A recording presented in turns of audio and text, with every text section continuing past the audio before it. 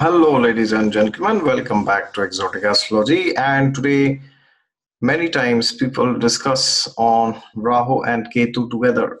But today, it's not Rahu, it's not Ketu. It is not even Mars and Saturn. Neither is it Sun and Moon. These are very famous conjunctions which people keep discussing together. What happens when they become active? But today, we are going to discuss on Jupiter and Saturn. And when I say we will discuss, I don't mean to say we will discuss conjunctions of these two planets or mutual aspects. Okay. So I've named this video as the dance of Jupiter and Saturn. And I also made a video long time back, the dance of Mars and Saturn. So if you have not watched it, then please go and watch it. You can find it in this playlist itself. Okay. So it is very essential for us to understand these two planets, and at times I feel these two are maybe one of the most neglected planets in astrology. Okay, most of the things that we know about these two planets are more on a higher level. Okay, but how do they behave, how do they function at a practical realm? So that is something which we should understand, and we need to understand these two planets together also. Okay, which means they always work in harmony with each other. One cannot exist without the other. And today we will try to see how that is and why that is. And many a times when we have issues in one of these planets, we can rectify it using the other planet. Okay, rectify does not mean that we fix some karma or we fix some technical problem or an issue in a negative sense, but improving one of these also improves the other. Okay, so today we will discuss about it in short. And yes, as usual, if you are new to the channel, then please subscribe to it. And if you want a consultation from me regarding your Jupiter, Saturn, or any other planet or any other area of your life, then you could always go down to the description section where you will find the link to my website to book a reading with me personally. And yes, God is there with you all the time. Just look to him and you will find him. And many people have requested me to make the video of Jupiter's direct motion, which will happen the next month. So I will try my best to upload it very fast. And also the September horoscope video will come fast. And also very soon I will launch the video for Jupiter's transit into Sagittarius, and I will do it in a bit different way with a twist there. Okay, nothing dramatic, but we'll try to add new things, because most of the times that video becomes very monotonous. Everybody just talks, Jupiter enters this house, this happens. Okay, it doesn't work like that. Okay, all right. So today we were about to discuss about Jupiter and Saturn. And what is Jupiter basically? See, Jupiter represents many things. I have made a video 2-3 days back on the secret of Jupiter. So in that, I told that because Vamandev asked 3 steps of land from Bali Maharaj. Okay? Therefore, when we take to some spiritual path or some spiritual progress or a spiritual community, then we also have to make some sacrifices in life, in our mundane life. Because after that only Bali Maharaj was elevated. Okay, he was blessed by Vamandev that you will become the next Indra, first benediction. Second benediction was that till you become Indra in the next Manvantar, you will reside in Sutala, which is an underwater heavenly planet. Okay. And the third benediction was that I will personally reside in Sutala as your doorkeeper. So these are 3 great benedictions which Vamandev bestowed, which is far more than what Bali Maharaj expected, I would say, before he was doing the yajna. Okay. So now the point is, Jupiter will represent all these things. And at a mundane level, Jupiter also represents our ability to have a vision for our life. So Sun represents the goal of life. Jupiter represents the vision. And that is why they are best friends. Yes. These two are actually very good friends, Jupiter and Sun, because Sun is like the king. The king says, I want this. It's like the goal. And then the minister, Brihaspati, says, Okay, you want to do this? I have a plan for you. How about doing it this way? How about doing this first, then next, then next? Okay. And then he consults the commander in chief, which is Mars. And Mars says, okay, whatever you say, I will do it. All right. So that is why these three are very good friends. And moon represents the people living inside the kingdom. Okay. So ultimately, the war is for the king and the people inside, and also the queen. Moon is also the queen, of course. So now, Jupiter, if well placed. So now, the thing is, how do you know if Jupiter is well placed in your chart? You may have a lot of confusions. Jupiter is well placed in this divisional chart. It is not well placed in that divisional chart. Okay, so for example, in Navamsha, your Jupiter may be well placed, but in Dasamsha, your Jupiter is not well placed. In Chaturthamsha, your Jupiter may be well placed. Okay, or in some other chart, it may not be well placed. So how do you know? Well, you can do an astrological analysis, but if you want the shortcut, I will tell you. You know what the divisional charts represent. Okay, so for example, Navamsha represents to some extent your married life and your marriage and your ability to connect with the divine. Okay, that these things are represented by Navamsha, and then Dashamsha represents your ability to make an impact in this world.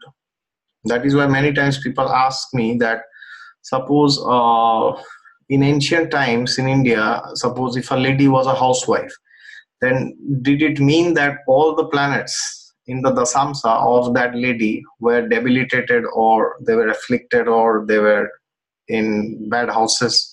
Was it like that? No, it doesn't mean that. Dasamsa is not, see, the definition of career has become very external these days. Okay, so the thing is, nobody needs to have a position or a tag of a CEO of a company or a manager to do something in this world, because you are always doing activities in this world. You are having a job, or you are a businessman, or you're a painter, you are an artist, or you are a housewife. Anybody you are always doing some activity. You are always contributing to the world. Okay, so it is not that if you have a good dasamsa, you will become the CEO of a company or something. It's not like that. Okay, that is more of the Lagna chart.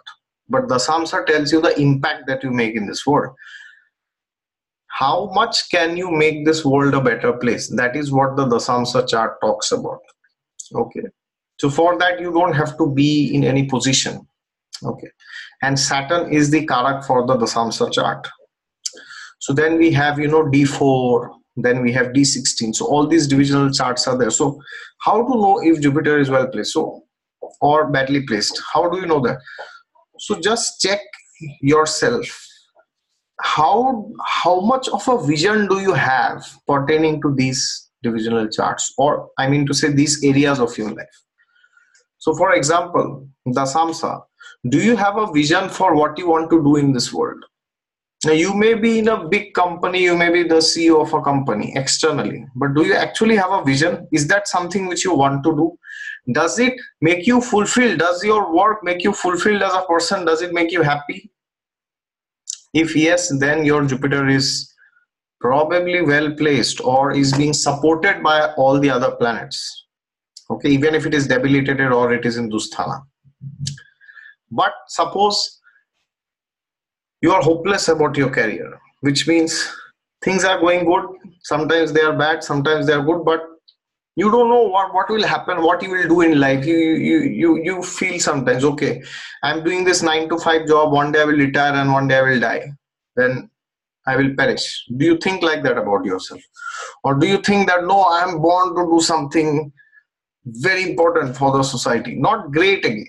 All right, it's not externally that you build some monument, or you build a Taj Mahal, or you gain 1 million followers. I'm not talking of that kind of greatness. How much do you believe that you can make this world a better place? Or do you feel that, anyways, what can be done? Just be and just eat, sleep, and then just die one day. Okay, if that is what you feel about yourself, then maybe Jupiter is having challenges in your Dasamsa chart. Okay, so Jupiter represents the vision, the plan that you have. Okay, in every divisional chart, he will tell you to what extent is your planning there. Okay, so therefore, now what does Saturn represent? It's very good to plan. It's very good to have these fancy ideas. It is very good to be optimistic. But to what extent are you willing to pay for those? To what extent? Pay doesn't mean just pay money. Okay.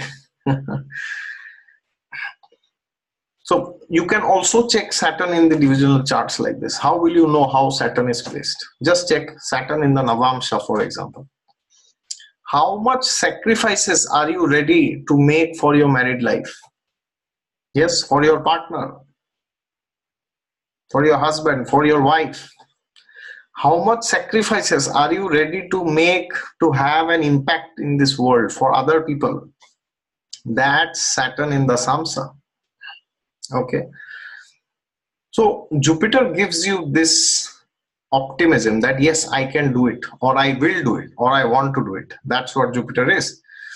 And then Saturn will tell you that yes, you want to do it, but you got to do it.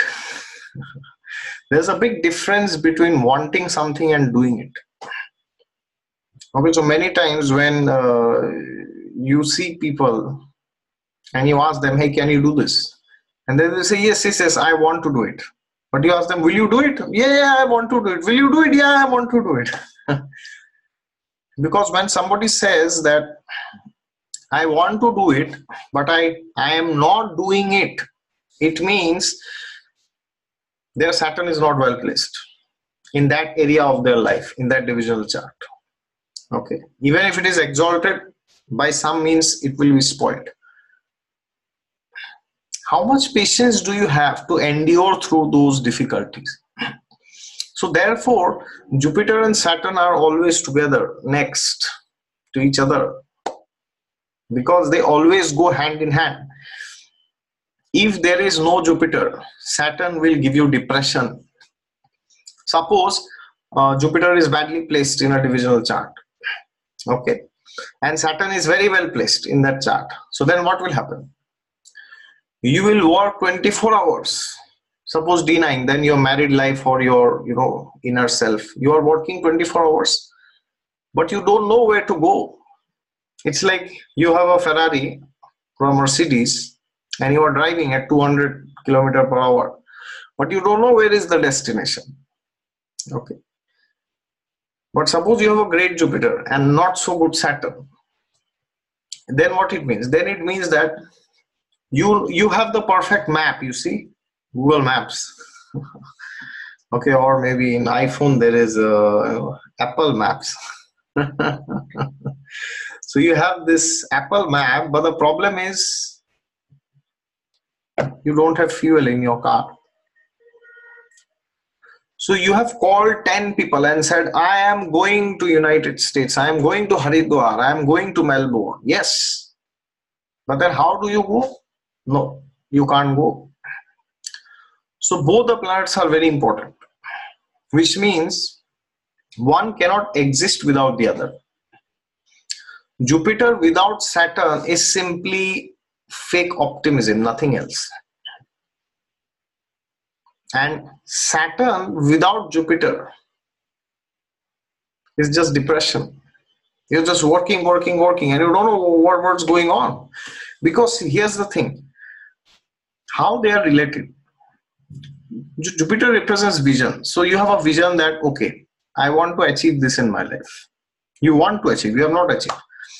Then you put in Saturn, which means you make efforts and you see some results.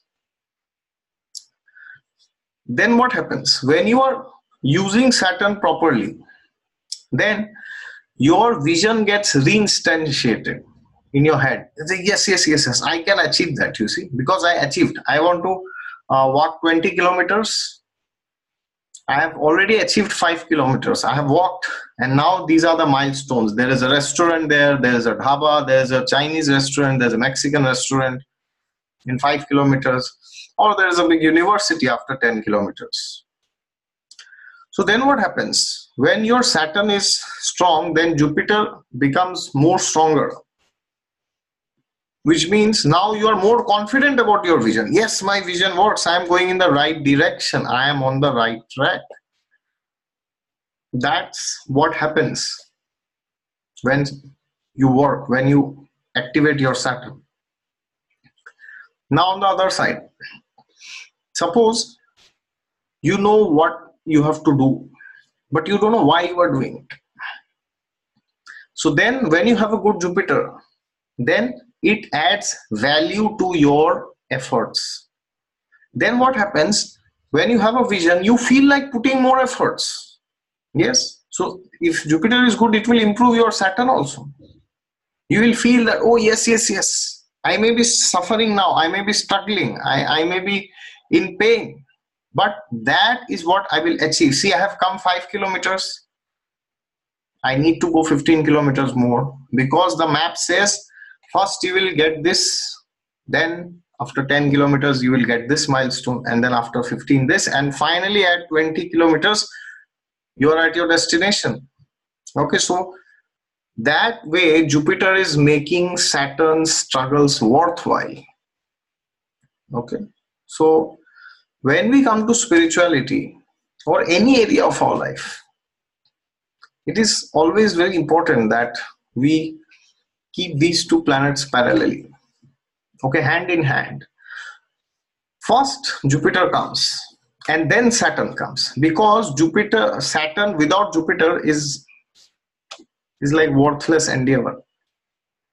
You are working, but you don't know why you are working. What will you get after you finish working? And Jupiter without Saturn, yes, just plans and no implementation, so you never reach your goal, you see. All right, so every time in any area of your life, always keep these two together. So the first thing we should do is we should strengthen our Jupiter, because without Jupiter we cannot have a good Saturn. It's not possible. Okay, and then once we strengthen our Jupiter, then we should strengthen Saturn. So the question is how to do that. Well, Jupiter is naturally strengthened. The biggest way to strengthen Jupiter, the biggest, and this is so important, and this is not only the biggest, the fastest, and the secret is it is the easiest. Easy, very easy it is. And we want to know what that is. The easiest way is to stay with spiritually elevated people, because if you don't stay with them, then what you have to do, you have to take out these big books like Bhagavad Gita. Okay, then you have to see, okay, Krishna is telling in 8.4, you see, oh best of the embodied beings, the physical nature which is constantly changing is called Adibhuta. And then you are like, what the hell is going on, man? The universal form of the Lord, blah blah blah. So we cannot understand what's written. And imagine we start and we think that, oh, I will read the Gita myself. Okay, well, we may read it, we may theoretically understand, but we will not be able to grasp what is there. We may do it at an intellectual level. Now we may understand what does material nature mean, but what is inside, that we cannot understand. Or even if you understand, it will be very limited to our own sense perception. Okay. So when we go to a guru, when we go to a spiritual community, when we meet God brothers, God sisters who are also practicing the way we are, then we can ask questions, we can clear our doubts, we can talk to them. We can see that these people are also doing the same thing that I am doing. So our vision gets reinstantiated. Jupiter is the vision. And then Jupiter becomes strong. And apart from that, you must pick these big books and study. Okay. Because when you read books like the Bhagavad Gita or the Srimad Bhagavatam or Ramayana or the Bible or the Quran, whichever tradition you belong to or you are inspired by, So just because you are born in a Hindu family, it does not mean that you must read these books only. If the Bible inspires you, you can read the Bible. If the Quran inspires you, you can read the Quran. There's no harm in that. Okay. So when you read these divine books, then it's very easy. See, any page you pick up, any page. This is a random page from the Gita I picked up. Okay. So this is 7th chapter, 6th verse. What's written? Let's read. All created beings have their source in these two natures. I don't know what two natures. Of all that is material and all that is spiritual in this world, know of certain that I am both the origin and dissolution. Who is this I? I is Krishna actually.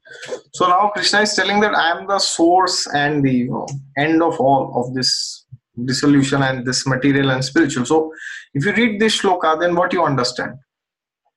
You understand that nothing is basically yours, right? Everything ultimately is God's property. So then now you become more optimistic because you don't get obsessed with the results. Okay. See, this is a random verse I picked from the Gita. Any random verse. I don't know which chapter it is. I don't know what is the context. Nothing I know. Just this random verse, if I read and I understand, this will radically transform my life. Nothing else I have to do. Just one verse from the Gita. That is sufficient. If you don't want to read 700 verses, don't read. Just take one verse and try to perfect it in this life. Your life will be successful. Okay. So then that is how we strengthen our Jupiter. And the biggest way, as I said, is to stay in the company of spiritually elevated people. And then we strengthen our Saturn. Now the question is, how do we strengthen our Saturn? By doing tapasya, by doing austerity. Okay. So you can do different kinds of austerities. One of the biggest austerity is getting up early in the morning. Oh my God. Yes, sleeping on time, getting up early in the morning, preferably at 3:30 or 4, at max 4:30. Okay, chanting mantras before the Brahma Muhurat is very, very, very important. If you just do two things in your life, you will see your Saturn, I don't know where it's placed, which sign, which house, if Saturn is afflicted or it is afflicting other planets, I don't know. But just these two things, if you do, you will see that your Saturn has taken leaps and bounds. Where your Saturn was and now where your Saturn is. What are those two things? Getting up early in the morning and chanting mantras. Okay, so these two things, if you do with discipline, every day at the same time I will do. 4 o'clock I will get up, 4:30 I will start chanting my mala, my rounds. Then you do this, I'm telling you. Just do this for 1 month. This is my open challenge I am giving it to you. For 1 month, try to get up at 4. Put the alarm. It will snooze, but somehow kick yourself.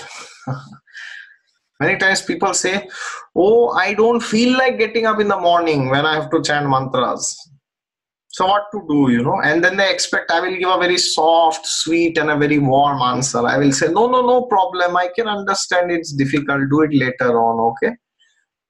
But I ask them a question that suppose tomorrow your boss told you that you have to go to this place and for that your train is at 5:30. So will you get up at 4 a.m. tomorrow or not? Well, how many of us will tell that we will not get up? Everybody will jump off their bed. Yes, because the boss is telling, or else I will be fired, right? Or if you're a businessman, you're a customer. You see, everybody is always under somebody's control. So this word where people say, self-employed is such a big illusion actually. Nobody is self-employed in this world. You are either employed by your boss or by your client. Okay. So in that case, suppose you are a big businessman and your most important client is coming at 5:30. So will you miss the train? No, you will not miss. So if the client is so important, if your boss is so important, then what about God? He's the best client that you can have, and he's the best boss that you can have. All right. So his appointment is the most important, and his appointment should be the first thing that we do in this world, in the day. So the open challenge, just 4 a.m. in the morning, then 4:30 you start with the mantras. Then you see your life transforms radically. And I'm not speaking some big high-level lofty philosophy here. Very simple, down-to-earth, practical remedies I'm giving you. Rather than doing some fancy remedy on Saturday, like, for example, fasting on Saturdays, or, going and feeding crows, they will not improve your Saturn. They will never improve your Saturn. So many people have done it, but still they are miserable with Saturn, which means they do not have any discipline, any hard work, nothing is there in their life. All right. But if you do these two things, then maybe you feed crows, or maybe you don't. Maybe you fast on Saturdays, or maybe you don't fast. But your Saturn will improve radically. Okay. So these are the two short ways I told you how to improve your Jupiter and Saturn, and just keep checking in each area of your life, your Navamsha, your Dashamsha, your Deep Chaturthamsa, Chaturvimsamsa, whichever chart you have, whatever is your age, okay, Saptamsha, children. How is my Jupiter? How is my Saturn? And not by looking at your horoscopes, ask this question to yourself, okay. So rather than writing 10 questions, my Jupiter is exalted in Navamsha, see, there are questions which people ask, which are very funny sometimes. So one day a person asked me a question that my Jupiter is exalted in Navamsha, but it is debilitated in this divisional chart. So what does this mean? And then I'm like, it just means what it is supposed to mean. There's no special meaning. There's no some special sutra that if a planet is exalted in one divisional chart and debilitated in another, then this will happen, that will happen. There's no sutra like that. Okay. So now you know what Jupiter is. Now you know what Saturn is. So now instead of looking at your horoscopes, just go for 5 minutes, close your eyes and pray to Lord Ram, because he's sun, he gives you the light. Okay. You pray to him that please show me how is my Jupiter and my Saturn in every area of my life. Okay, whichever divisional chart it is. But if you don't do that, and if you go and keep looking at your horoscopes, you will end up in more confusion. Okay. So pray to Lord Ram, analyze yourself, and then you look at the divisional charts. Okay. I'm not telling you to go away from astrology. All right. Thank you very much for your patience. And if you want a consultation from me, then you can always go down to the description section where you will find the link to my website to book a reading with me. And yes, if you like this video, click the thumbs up and share it with whoever is interested to know about Jupiter and Saturn. Okay. God is there with you all the time. Just look to him and you will find him.